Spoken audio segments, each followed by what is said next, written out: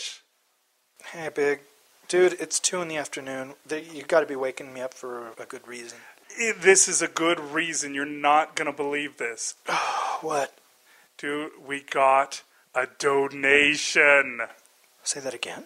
Somebody donated to the show. Oh, finally, man. Finally, you don't know how much crap I've been putting up with. I'm done, man. I am done with this stupid microphone that always shorts out. You know what? You, man. And R-O-8-O-T. I'm announcer, man. The listeners. Alex Dare Stewart. Luke Cuddington. And I am taking my half of the money, and I'm going to go to Mexico. I'm going to spend the rest of my life on the beach. And you know what? I just hope the Pacific is as blue as it has been in my dreams. Hey. Goodbye. Hey, Rish. Yeah. Rish. What? The donation was only $5, man. Oh. The Coddington? Okay.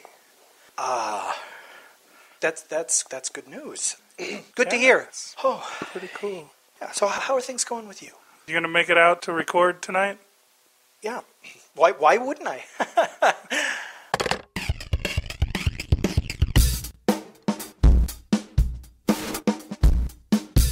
You're listening to the Dunesteef Audio Fiction Magazine. And now here's your hosts, Rish Outfield and Big Anklevich. Good evening. Welcome to the Dunesteef Audio Fiction Magazine. Volume 1, number 3, page 14. Only 14? I am half of your hosts, Rish Outfield. And the other half here, Big Anklevich. Today's story, Good Day, by Saul Lemerond. Saul Lemerond is 27 years old. He's a full-time flooring installer and a full-time student at the University of Green Bay. His publishing credits include Necrotic Tissue, Down in the Cellar, and Drabblecast. In his free time, he likes to... Well, he doesn't have any free time, but if he did, he'd like to think he would do something exciting. His current favorite writers include Bret Easton Ellis, Chuck Palahniuk, Neil Gaiman, and Philip K. Dick. He often daydreams about questing with a crew of space cowboys who fly around on a Firefly-class spaceship. We also have a special guest reader. Bennett Jackson responded to our call a few weeks ago for voice actors that are interested in helping us out on the podcast. Bennett says he has no website to pimp. He's just a college student who listens to too many podcasts and enjoys confusing people with his funny voices and expansive vocabulary. Thank you, Bennett. Warning, today's Dunesteef story is extremely sick.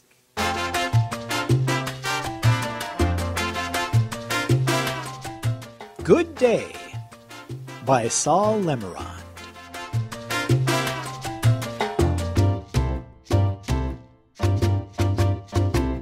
Tim was smiling.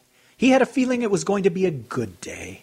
Although feelings like this tend to be good for everyone, they were better for Tim because of their relative lack of frequency. To say that he'd been depressed would be an understatement. It had all started when his wife asked him for a divorce. This alone, being enough to depress a person, was compounded by recent and frequent episodes of misbehavior by his 2 sons and his mother's relentless meddling. The last few days had been looking up for Tim, though. He'd made a decision to let go of his problems and not worry about things he could not control. Maybe they'll just work themselves out, he hoped. Even though it seemed unlikely, the comfort was enough to relieve much of his stress. Without these worries, the last few days had been wonderful for Tim. Looking at himself in his bathroom mirror, he wondered, could I be too happy? He'd heard stories about mentally defective maniacs who could waltz through their lives without the slightest notion everything around them was completely topsy-turvy. Am I being naive? He wondered. Is it obtuse for me to believe that my problems can just solve themselves? He let this notion pass quickly as he realized he'd begun to worry he was not worried enough. Tim sat down with his 2 sons at the breakfast table and opened the morning paper. He'd always found the morning paper comforting. Not that he reveled in the sort of things society found problematic. It was more that he was comforted with the fact society continued to find the same things problematic on a regular basis. This morning's paper, which was the Friday morning edition, contained the same sorts of stories it always did. Local politics, crime rates, war in the Middle East, gas prices, new business openings, factory closings, suicide lists. Nothing new, just the same sort of comfortable sameness Tim had come to depend on. Reviewing the suicide lists, Tim found himself slightly troubled. They were longer than they had been on previous Fridays, covering almost 2 full pages now. For the longest time, the local paper had just listed the suicides in its obituaries section, every once in a while giving article space to suicides it knew its subscribers would want to read about in more detail. After a while, the papers noticed suicides were taking up far too much space, so they started to compile the names and print out the week's full list in their special Friday Suicide edition. Wondering if it was something he should be worried about, Tim looked up from his morning coffee and asked his sons what they thought about suicide. They stared at him blankly. His elder son, Charlie, asked, "What do you mean?" Tim stiffened up, perplexed. What do I mean? He wondered, looking down at the morning's paper. Well, He said aloud. How would you feel if someone you knew decided to run a garden hose from the tailpipe of their car to the inside of their car? Why would someone do that? Charlie interrupted. Again, Tim found himself perplexed. His children always had a way of confounding him. For the purpose of a painless suicide, I guess, He said slowly. Garden hose is too small, said Franklin, his younger son. It's not well suited for the task. I'd say a central vacuum hose would work much better. Tim wondered where his kids acquired such strange ideas. We don't even have a central vac. He said aloud. Franklin shrugged and said nothing, shifting his focus back to his Captain Crunch. No, Thought Tim, looking down again to read his paper. nothing to worry about at all. He looked over to Franklin. Do you need a ride to school today? No, Said Franklin. I think I'd like to walk today. Tim knew enough not to ask his elder son. At 17, Charlie liked to put as much distance between his father and himself as possible. He already had a hard enough time dealing with the fact that his father taught at the same high school he went to.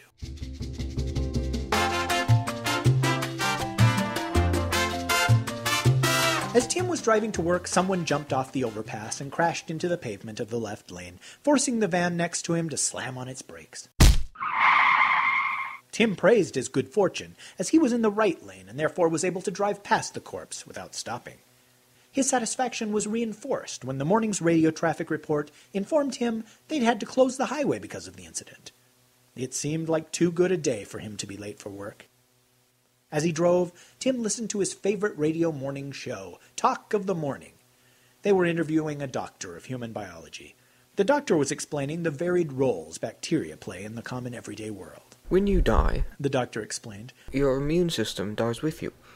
Bacteria that's normally harmless to the human body finds itself no longer hindered by white blood cells or high body temperatures. Our cold body is a breeding ground for bacteria. They feast on our flesh and they expel gas as a byproduct. We call this the process of bodily decay, or, as it's more commonly referred to, rotting. On a hot day in a stuffy garage, the corpse of a recently deceased suicidal man or woman could begin to stink before their kids got home from soccer practice. It's all just part of our extraordinary cycle of life.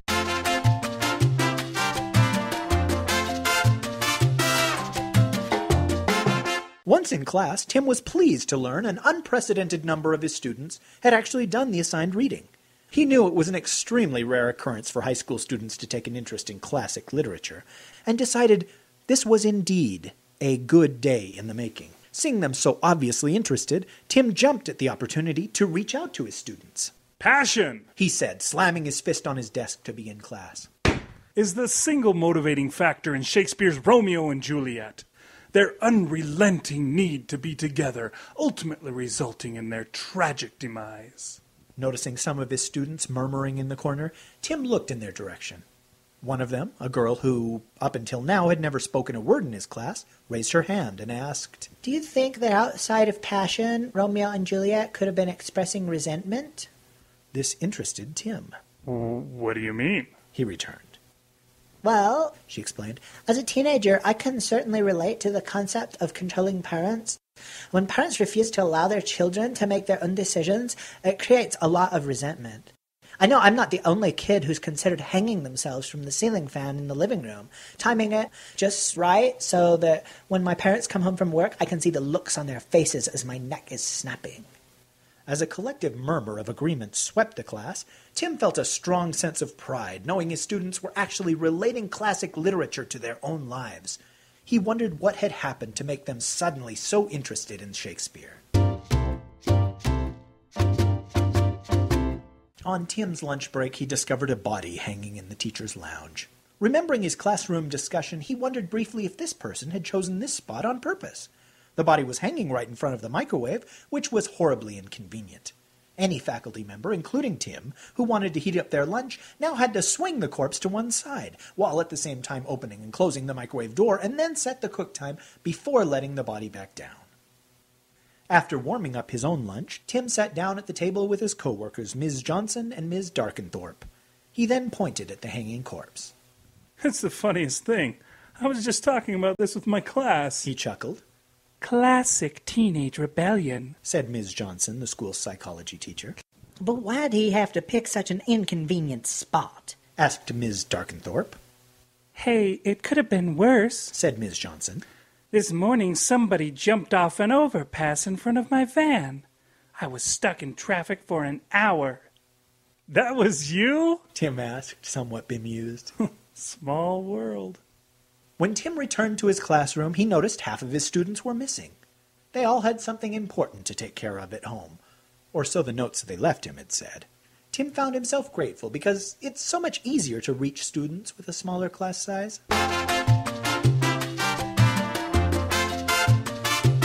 After work, Tim drove to his therapist's office. Tim had been seeing him every Friday since his wife had asked him for a divorce. He'd been depressed, very depressed, but in light of his recent positive outlook and overall happiness, he was pretty sure this would be his last time seeing Dr. Romero. Tim felt his left foot slip out from under him as he walked into the front door of his therapist's office. He landed shoulder first on the marble floor with a thud. The doctor's secretary rushed to help him up. Oh, I'm so terribly sorry, the secretary said as he held out his hand to help Tim up. Tim stood up and noticed he'd slipped on a pool of blood. Tracing the pool to its source, he discovered an old woman with a sword pushed clear through her torso. He took a moment to collect his thoughts, told himself to let go of his apprehensions, and then smiled to himself. He turned a questioning gaze to the secretary. It's called seppuku, said the secretary, enunciating seppuku in 3 rapid-fire syllables. Also known as harikari. It's a form of Japanese ritualistic suicide. The old lady sure did love her samurai movies. You should clean that up, said Tim, slightly disturbed by the office's lack of professionalism. Don't worry, someone's on it. She only just bled out, you know. I'm surprised you couldn't hear her screams from the parking lot. The secretary adjusted his tie and led Tim into the psychologist's inner office. Once inside, Dr. Romero motioned for Tim to sit down. "How are we today?" asked Dr. Romero. Pretty good, said Tim. I think this actually might be our last session. Dr. Romero looked surprised. "You're no longer depressed?" he asked. No, not at all, said Tim. I really believe I've finally come to peace with my relationships and surroundings. That is certainly good to hear, said the doctor, taking a moment to review some notes he'd made during Tim's last visit. So your panic attacks are... They're gone, responded Tim. No anxiety problems? None. The doctor sat back in his chair, reading from his notes. Over the past few months, you've been expressing your dissatisfaction involving relationships. You've cited them as the most probable source of your overall anxiety and depression? Yes, said Tim, smiling. And I did, but it's really the strangest thing because all those problems just kind of solve themselves. Dr. Romero dug into his notes, believing his patient was in classic denial. He decided to press deeper. You'll have to forgive my hesitance. It's just that I'm looking down at this laundry list of concerns you've had over the last few months, and I find it hard to believe that all these issues have simply worked themselves out. The doctor pushed his glasses up on his nose and started itemizing his notes. Your younger son, Franklin's behavior problems? Asked the doctor. Dead, replied Tim, remembering his good luck. He jumped off an overpass this morning. Oh, said the doctor. And your older son, Charlie's grades? He hung himself in the teacher's lounge this afternoon. Indeed, said Dr. Romero. And your mother's unrelenting meddling? Tim pointed to the doctor's lobby, enunciating, Seppuku! Wow, commented Dr. Romero while looking down at the list, reading off the last and most important of Tim's concerns. Your ex-wife? He asked. My ex-wife died of asphyxiation, said Tim, almost triumphantly. Really? Asked the doctor. Yep, said Tim. She ran a garden hose from the tailpipe of her car to the inside of her car.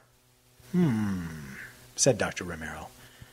And do you ever think about killing yourself? No, said Tim.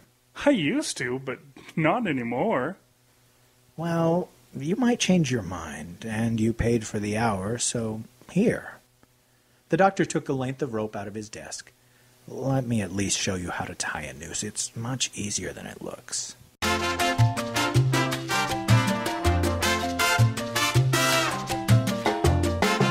On the way home, Tim listened to the oldies. The shoulder of the highway was littered with cars, their doors open, bodies lying next to them baking in the sun. Sweet Home Alabama began to play. Tim sped down the highway with a smile on his face. Then he saw blue lights flashing in his rearview mirror. He'd been going 20 miles over the speed limit. It had just been so easy driving down the empty highway. Tim pulled over and got his paperwork ready for the police officer. In true cop fashion, Tim had to wait 10 minutes before the officer got out of his squad car. The officer walked up and tapped on Tim's window. I pulled you over because you were speeding, said the cop. Tim looked straight into the officer's mirrored sunglasses. He didn't care if he got a ticket. He felt too good. Even if he did get a ticket, the day would still rate among one of the greatest days of his life. You have two choices, said the officer, drying his sidearm, the setting sun glinting off the barrel of his 9mm Beretta.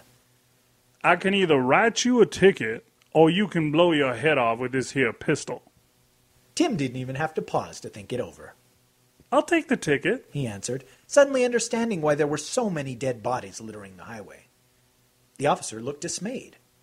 Sir, do you know how much paperwork I'm going to have to fill out to give you this ticket? Plus, there's a good chance you might even lose your license. Are you sure you wouldn't rather just put a bullet in your brain? It would make both of our lives easier.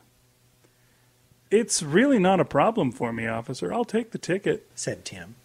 The officer walked away, and Tim waited 20 minutes for a ticket that never came. Before putting his car into drive, Tim walked over to the police cruiser. He looked inside and saw the cop had taken his own advice and put a bullet into his brain. Tim walked back to his car, drove to a hill overlooking the city, and watched the sun make its descent below the horizon. The day was ending. Tim thought it was almost sad, really. But with the last of the sun's rays disappearing into black, Tim realized that it was the really good days, the days like this one, which made life really worth living.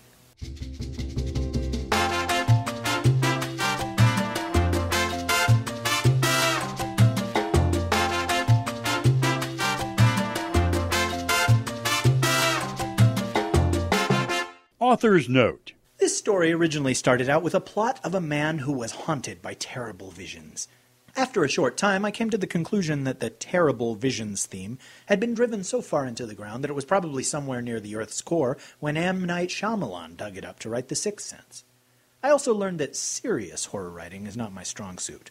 I like dark humor, and I'd like to think the humor in this story is somewhat dark. Also, since I mentioned Shyamalan, I'd like to add that I wrote this story more than a year before The Happening was released in theaters.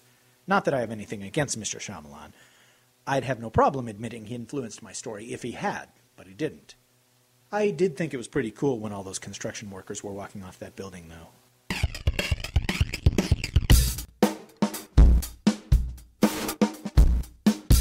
All right, welcome back. Hope you enjoyed the story. It was sick. It was sick. Do say so myself. Well, Go ahead. Now, I don't know. You know, it was an interesting thing. This guy says he loves dark humor. That was dark humor, I'll tell you that much, man. It was just amazing to see just how utterly callous this lead character we have is. All his family is killing themselves in front of him, and he's just like, hey. I think it was a callous world, though. Yeah, because everybody wanted. I mean, that was the go-to solution. That was the Botox of their world. Right. You know, I imagine the story is not to everyone's taste, because it is. I don't even know how to put it. R-O-8-O-T? R-O-8-O-T? Big, can you ask R-O-8-O-T if he would do you a favor? And maybe play an excerpt of our reading of the story? Okay. Hey, 080T. You know that montage we had made out? You can play that? Thanks, man. A sick story. Sick. This is such a sick story, dude. As sick as it can be. Dude, it was his son. This story is wrong, man. It's wrong on many levels. I'm going to have to bathe. Okay, well, as you can see there, I had a little bit of trouble reading the story all the way through without some kind of commentary. I had to wonder what it was about the story. Not that it's poorly written, but man, it is bent. It is disturbing, definitely. I wonder if our listeners are as disturbed as us, that they appreciate the story the way that we did. I read that story when it came in to our submissions box, and I thought, this story is so sick. It's like the sickest story I think we've had so far. I mean, we've had some like utterly gory stories sent in to us where they're like, oh yeah, so we cut the child's head off and put it on a stick and ran around the room enjoying ourselves. Big. You know, yeah. That was your story.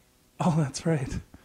Anyway, so we've had some really gory stories like that, and yet they don't quite seem as sick for some reason. I think it's the utter cheer and enjoyment that this guy takes all these deaths with makes it so messed up. I don't know. Yeah, thank you, Saul, for sending us that story. And what is that old Chinese curse? May you live in interesting times. That's right. If the listener, still one, right? I'm pretty sure, yeah. If that listener would like to submit a story, how do they get that to us? First, take a look at our submission guidelines over on the website, Dunesteef.com. No severed baby head stories, because we're full up. That's right. I've already done 4 of them, and 2 of the baby heads were named after me. Why do you think I stopped reading? So anyways, yes, if you do have a good story that you'd like to submit to us, you send it to submissions@Dunesteef.com. Right. If you have a comment about this twisted episode of the Dunesteef, you can leave a comment at our blog page right on the episode. You know, I would like to know if the audience found this amusing, if they found it kind of disturbing, unsettling, if they hated the story. Yeah. I mean, not every story is for everyone. That's true. And just the fact that you and I happen to both, I guess I got some kind of savage amusement from the story. Yeah. And I don't know. We'll see. Saul, if you have anything else, send it our way. And maybe I'm just curious to see if all this guy's writing is like that. Okay, another thing that you could do to help us out, aside from leaving a comment, is our volunteer drive, I guess you could call it. This is an open-ended invitation. Even 15, 20 episodes a year from now would probably still be looking for help. So please still feel free to volunteer. We still need people to edit stories if you'd like to get in on that production end of the podcast. And we also need people to do voices still. We still have lots of openings for that. Artwork. Oh, yes. Artwork for the website. If you have a talent in drawing or what do they call that? Photoshop or... Yeah, just any of that stuff for the visual side of our website. And also for it's not the audio side. For the musical side, I didn't have to say oral. Shoot, I just did. For the musical side of our podcast, we'd still like to use music, a main theme, a scary theme for the October Scary Story episodes, for just interstitials, chapter breaks. Just music if you've got something or are willing to make something up on a keyboard. Yeah. Or a xylophone. I ever since Oingo Boingo, I've always liked the xylophone. You? You know what? Let's do a whole podcast about the xylophone. Okay. Tune in next week, folks, for the xylophone. Even John Smith tunes my out. mic is freaking out. Big, I noticed that you're holding the microphone. You are too. Yes, I am. So there's obviously the other way that you can help us out. That's right. Yes, we do still run on donations. We could really use a donation. You know what? I think we need to do some kind of incentive. Some kind of, like when you go to buy a new car and they're like, you get $5,000 cash back. When we were kids, $20,000. I remember one year they were giving Cabbage Patch dolls if you bought a car. I was just like, wow, Mom, does a Cabbage Patch doll cost the same as a car? And she's like, shut up, get in your cage. And then, there was one year they were giving away Optimus Primes if you bought a car. And I was like, oh, Mom, can we get a car? And she's like, I told you to get back in your friggin' cage. Right. Yeah, so kind of like that. If we get a donation, if someone donates, I will punch Rish in the stomach on air. What? That's if we get a donation. If somebody presses the button. But why? Why would you want to punch me? Have you ever listened to our podcast? Well, that's why. But if we don't get a donation, then what? I get to punch you in the stomach? No. If we don't get a donation, well, that already hurts both of us. So there you have it, folks. If we get a donation, Rish gets punched on air. No, wait. Don't we have some kind of voting system on this that we will vote? Hey, because I feel like... Get back in your cage. So yeah, the story that we had today kind of brought up some interesting ideas. We were just wondering where one might draw the line. When is it gone beyond being just something sick and gotten into something that you wouldn't go for? Is there anything, Rish, that you draw the line at that you just wouldn't write about? I'm sure there are things out there. As far as my own writing is concerned, one time I surprised myself with a particularly nasty end to a story that I hadn't planned. It felt right at the time, even though I liked the characters and I didn't feel like they should suffer. And I was kind of ashamed of myself afterward. Well, how about you then? I remember one time back in college I was writing a story, and my roommate was reading as I went along, and I was trying to make this guy at the start, he had to turn really evil, and in my mind I thought he's going to follow this child off somewhere and then he's going to murder this child, and that's how we see just how evil this guy's become. And my roommate was just horrified with this. He's like, oh, you're not going to kill a kid. He basically tried to shame me into changing this bit. And yeah, it wound up being another one of those stories that I never finished. How about sense of humor? Remember the lady in Jaws? She's like, oh, I don't think that's funny. I didn't think that was funny at all. For some reason, her voice is always in my mind every time somebody tells a joke and somebody's, you should be ashamed of yourself. Do you often feel that you have to censor yourself, whether it's here on the podcast or at work or just in conversation, depending on who you're talking to? Not necessarily because of profanity, but just, what's inappropriate or what's going to work. Yeah. I think I have a penchant for humor in the adolescent range, in the scatological range, I could even say. I think fart jokes are funny. I think poop jokes are funny. Vomit, puke jokes, things like that kind of make me laugh. I've had my wife try to censor me many times when I say something that she's decided has gone over the line. And when my wife tried to prevent me from doing my duty, I corrected her. A show that we both like to watch a fair amount is Robot Chicken, which is one of those shows that can be really, really funny, and then other times it just crosses the line. I'm not sure why it is that every sketch has to end with somebody blowing their brains out or being murdered in some really brutal fashion, but I guess that just doesn't strike me as funny myself. They just go to that well a little too often. I don't know. What do you think? I don't know why they have to repeat themselves so much on that show. It does get to be pretty predictable, and it really shouldn't be in a show that's 11 minutes long. But I think part of their appeal is the bad taste factor. There's shows like South Park or Family Guy, where they definitely, in South Park's case, they look for ways in which to offend people. Right. I find South Park to just be brilliant. But it's usually not the offensive stuff that I love on there. Right. I feel like Trey Parker is brilliant in some ways, and it shows, and then other times it's not there. And I don't know as much about Seth Green and Matthew unpronounceable last name. Although I gotta say, on Robot Chicken, sometimes you'll tell me about a sketch that you've seen, and it's very, very funny. And then I see the actual sketch, and you know what? Not so much. Not so much, yeah. I think they have some brilliant moments. I just happened to be watching the show the other day where the dam breaks and floods the Smurf village. And all the Smurfs die, and Gargamel goes out, and he's fishing the Smurfs out of the stream, and he's like, oh, it's the greatest day of my life, and he chops them all up, and he cooks them, because, apparently, I think that's what Gargamel was trying to do all along, was catch a Smurf so he can eat it, because apparently they're really yummy or something. Then again, there's also sometimes when he wants to try and turn them to gold. Do you think we could do a whole episode about the Smurfs? Probably. Not next week, because that one's taken, but the week after. Okay. Because you remember Smurfette originally had black hair? Yeah, she was originally evil too. I think she was created by Gargamel. Wasn't she? Interesting. But anyways, yeah, the Gargamel's Amanda goals. Bynes version, ladies and gentlemen.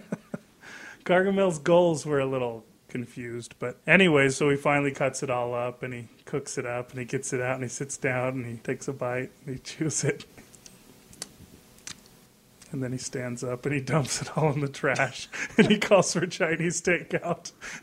Sometimes brilliant, sometimes not. I mean, the same episode, there was a fair amount of not so brilliant stuff. So, I don't know, maybe I got offended. Maybe that was my problem. I don't think so. I just didn't think it was funny. But, yeah, it seems like it's harder to be really funny when you have to go for the offensively funny stuff. I've recently been watching this show called Little Britain. I guess it's been around for years and years. But over here it hasn't. And I just barely discovered it in 2008. And I got to admit, like the first episode I saw, I probably laughed once. And now I find myself quoting the episodes and knowing the character names and stuff. And I just thought it would be interesting to look up the history of the show. And so I went online. And there were all these quotes from television critics and teachers or people of influence when the show first came out, just lambasting it for being so crude and so vulgar and for lowering the median intelligence of everyone in Great Britain. And what a disgusting show it was, and pandering to the lowest common denominator. I'm sure they were thinking of us. They probably had the same kind of thing going on 40 years ago when Monty Python hit the scene as well. And sometimes I see Monty Python shows and I think this would be offensive still now. Amazing that they would get away with that back in 1971. And as far as I know, that was a big hit over here. So I'm just wondering, because it seems like television, American television in 71, wouldn't have shown any of that stuff. I think they actually showed it on MTV in the 80s. They did. I recorded. That's when I was first introduced to Monty Python, was on MTV. Do you know, box office-wise, what Monty Python's most successful film was? Live at the Hollywood Bowl. I don't know what. It was Life of Brian. I know a lot of people that are offended by the Life of Brian. Oh, yeah. There's that scene where Jesus makes the blind man be able to see. Was he blind or was he lame? Well, anyway, there's either a blind man or a lame beggar, and he heals him. And then the beggar realizes that he won't be able to beg anymore. He asks Jesus, if he can just kind of put him back the way he was. And Jesus says, "Verily, verily, I say unto you, there's just no pleasing some people." And I remember thinking that was so dang funny. And then I told somebody else, and they were like, "Hey, that ain't cool, man." Yeah, it's just one of those things where it's like, I know that at least in the culture I was raised in, Life of Brian is not well regarded because of religious sensibilities. Yeah, going into religion is always a hard place to try and be funny because too many people will find things very offensive. It's always best to steer clear with that. But yeah, you know what? Somebody's always going to be offended. I don't think we've ever put a warning, except for on this episode. Because, like we said, the very, very first episode, episode 0, this podcast, we're adults, and we're assuming everyone who listens is an adult. Yeah. And if you've got kids that listen to podcasts, I think it's great that you're sharing the Dunesteef with them. But I cursed, 90 times on today's episode already? I think so, yeah. Our stance was always, you want to play it for your kids, that's your choice. But definitely you should be the one to decide that. Now, we're not going to rate these and say, this one's rated G for everybody. And somebody has to make that arbitrary decision, that this one is R. Or there's a podcast that you and I listened to, and yeah, they go as far as to say, this episode is rated X. And there have been a couple times when I thought, what, really? Was that X? Because X is something else in my mind. Well, so I believe that on the iTunes entry for the Dunesteef, you have labeled it explicit. Yeah. The only ones that made it in there as clean were our promos. Okay. I went ahead and made sure they were clean so people might actually play them. How's that working out for you?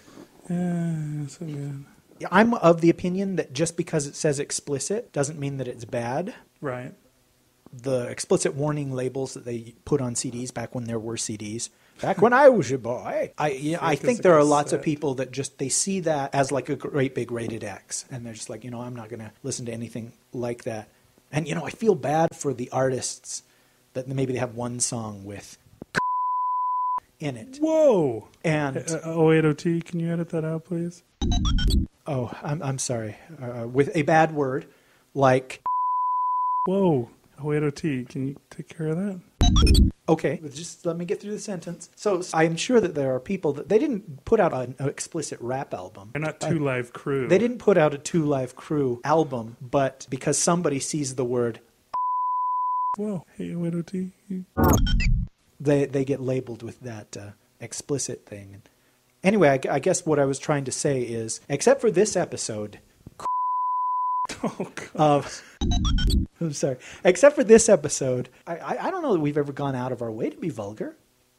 Except for this episode, yeah, where we just continue to go out of our way. Certainly, it's better safe than sorry, in my opinion, as far as explicit goes. I don't want to ever have to apologize that, that I said buttock. Probably leave that one 08OT. I've totally gone off the rails on a crazy train. Yeah. Can you do that thing that he goes in here? Dun, dun, dun. We don't want to sing yet. That's next week. So. That's next week's episode. Yeah. I mean, you know what? Everybody's got their own sensibility. And, my mom used to always complain about the cursing. I think I've mentioned that before. And I was like, why does there have to be so much swearing? And then I have a friend who thinks that words like are perfectly acceptable. And we went and saw an R-rated movie just the other day, and he said, I can't imagine why that would be rated R. And he always says that. He could just record himself saying that. And every time we go see a movie, you push play. And I was like, well, they do say ribose. And I don't think you can say that on a PG-13, man. Not without screaming real loud. Oh, hey, all right, OT, can you bleep out us laughing? And, as far as horror stories go, I mean, that's a whole nother conversation of what do you find scary. And, I think that old women are scary. And children. And children, that's right. And cows.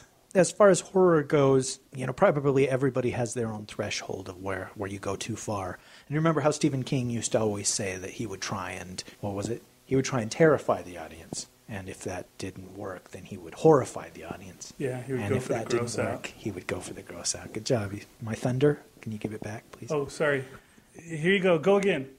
I remember people saying that Stephen King was sick or that he was demented or one of those silly words that people kick around. And then I've heard people that read Richard Lehman or Clive Barker type people say, Stephen King he's a wet end. He writes for old people kind of thing. Different strokes for different folks. That's what she said, yeah. See, I've never found a that's what she said offensive until now. But I'm sure there are people out there. How many times would you say we do a that's what she said and leave it in the show? Maybe one out of what, every 5 or 10? One out of, yeah.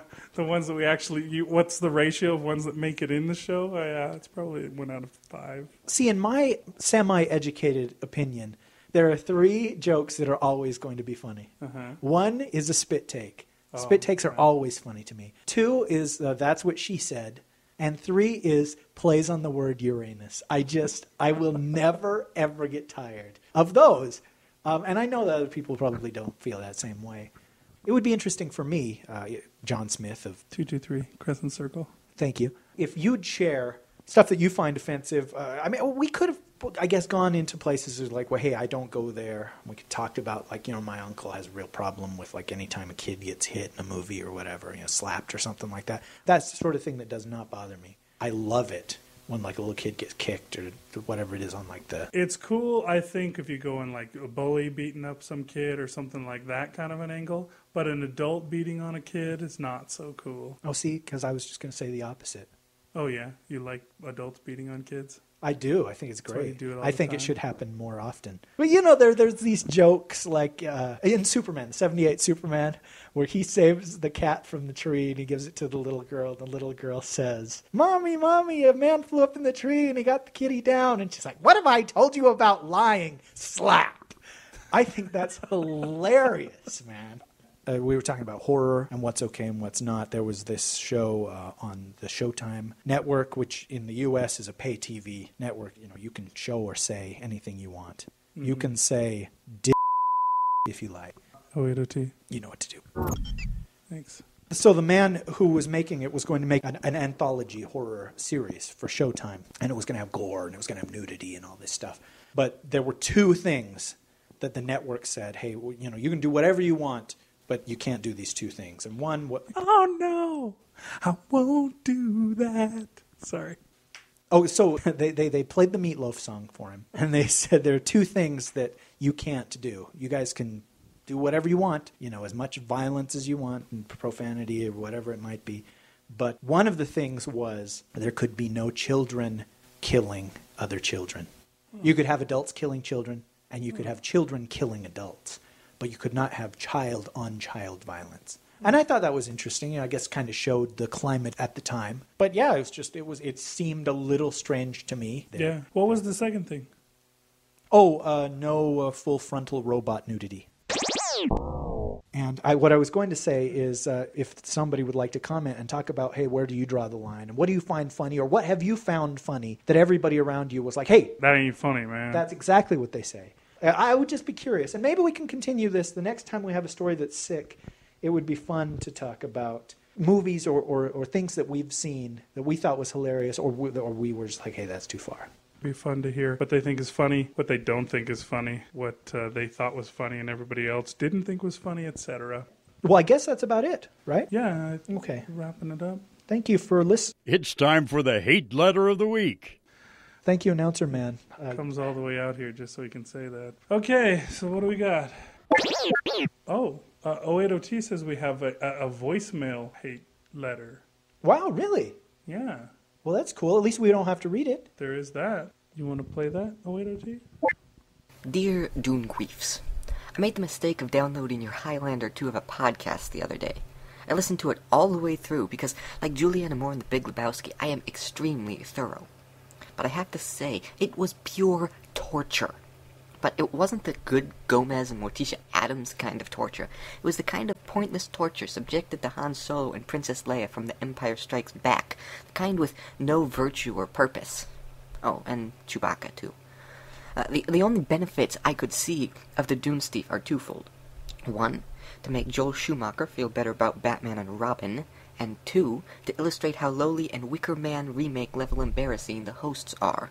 You two are a pair of gigantic geeks, the likes of which haven't been seen since episode 330 of The Simpsons, when they go to the silly comic book convention. Listening to you two mouth-breathing dorks makes me worry about the human race, that we're not gonna make it, as they say in Terminator 2. Not that you two will ever breed. I'm sure you score less often than Harry Kim on a double date with Andy Stitzler. You couldn't get laid if you were the only Sailor Moon at a Tokyo cosplay convention, and it makes me sad to even contemplate your lonely, pathetic lives. I'm talking Blade Runner Tears Lost in the Rain level sad. So, unlike the crew of the Enterprise D in Season 5's Cause and Effect, listening to the Dunesteef podcast is not a mistake I will ever repeat. So say we all.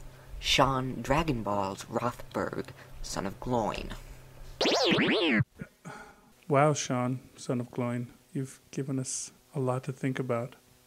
Really put us in our place with that. Yeah, keep those cards and letters coming, folks. Yeah. How did you get your home number? I don't know. I'm kind of freaked out right now.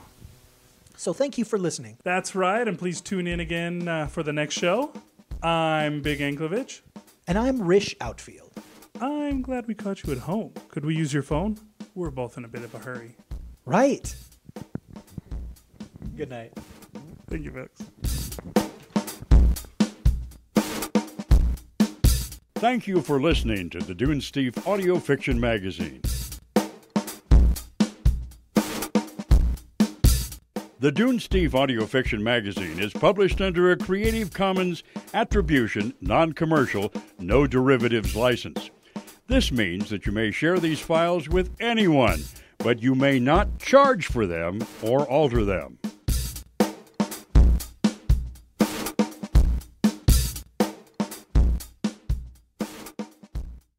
Take two. Dude, I was going to dedicate this episode to Ricardo Montalban, but Is Ricardo Montalban dead? he did pass away, yeah. I love that man. ¿Quién es más macho? ¿Fernando Lamas o Ricardo Montalban? ¿Quién es más macho? ¿Señor Lamas o Señor Montalban?